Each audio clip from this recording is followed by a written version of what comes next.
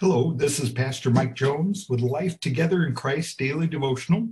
And today we're going to be looking at a woman who was very persistent in requesting healing for her daughter. And it will teach us a lesson about persistence in our prayers and boldness and being courageous. But before we turn to that scripture, let's open in prayer. Lord, we thank you for the stories you have in your scriptures, for what they teach us about our faith. And Lord, we pray that as we look at the story today of the Syrophoenician woman and her faith, Lord, that you would give us a boldness and courageousness as we pray. And we pray that your Holy Spirit would open our eyes and our hearts and our minds to the truth in this scripture today. In your Son's name we pray, amen. So today we're going to be looking at Mark chapter 7, verse 24 through 30. Mark chapter 7, verse 24 through 30. And today I'm using the New International Version. Jesus left that place and went to the vicinity of Tyre. He entered the house and did not want anyone to know it, yet he could not keep his presence secret. In fact, as soon as she heard about him, a woman whose little daughter was possessed by an impure spirit came and fell at his feet. The woman was Greek, born in Syrian Phoenicia. She begged Jesus to drive the demon out of her daughter. And Jesus said to her, "First, let the children eat all they want," he told her, "for it is not right to take the children's bread and toss it to the dogs." "Lord," she replied, "even dogs under the table eat the children's crumbs." Then he told her, "For such a reply you may go. The demon has left your daughter." And she went home and found her child lying on the bed and the demon gone. This is a very difficult scripture because in this scripture, Jesus seems pretty abrupt with this woman and actually uses the term dog, which is a derogatory term. And he seems to want to brush her off. And so just for a little understanding, Jesus left the area that he was doing ministry in, the area of the Jews of Israel, and he went to a Gentile part of the country where there were no Jewish people, non-Jews. And he was going there because he was hoping he would be able to get away from the people and have some time of rest. But the Gentiles had begun to hear about his healing miracles.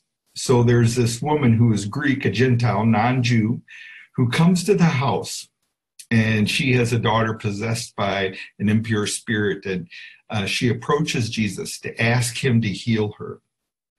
And Jesus says, "First let the children, or let the Jewish people eat all they want. Let the Jewish people have me first and experience me and hear my teaching.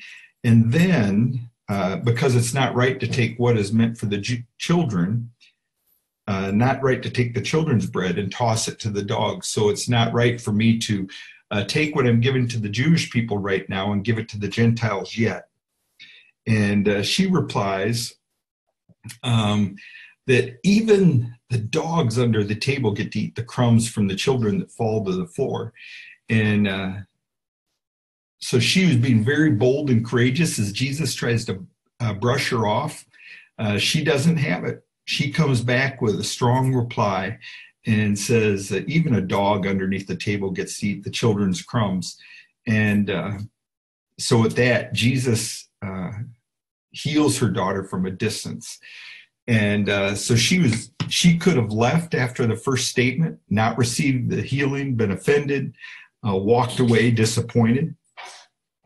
But she persisted. And I think when we have requests for God, sometimes we may wonder, would this be a request that he'll answer? Will this be a request that God will care about? God doesn't care about me, or some things we might think. And in this story, I see this woman being persistent. And she may have been wondering the same thing. You know, I'm a Gentile, I'm not Jewish. Will he care about my request? Will he answer it? And so when we have those same fears, I think we have to be bold like this woman and persist in our prayers. And in the end, I think, this seems like a pretty harsh story, but we have to remember that Jesus was God, that he could see the future. And it may have been in this story at this time that Jesus understood. He knew the woman's daughter was possessed by an impure spirit, but Jesus also knew that he was going to send his disciples out and that they were going to bring the good news and healing and cast out demons in all areas. So it may have been that Jesus was willing to brush her off at the moment to get rest, knowing that eventually this girl would have been taken care of by the disciples. And so with that understanding, it doesn't seem quite so harsh.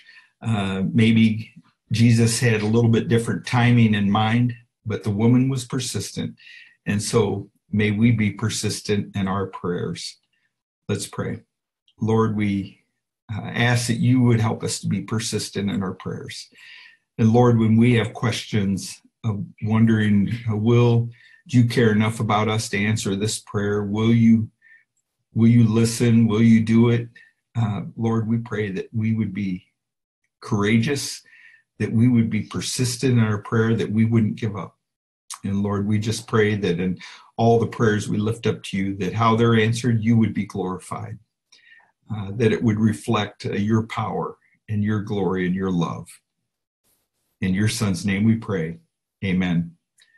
God loves you, and I love you, and may you be courageous in your prayers today.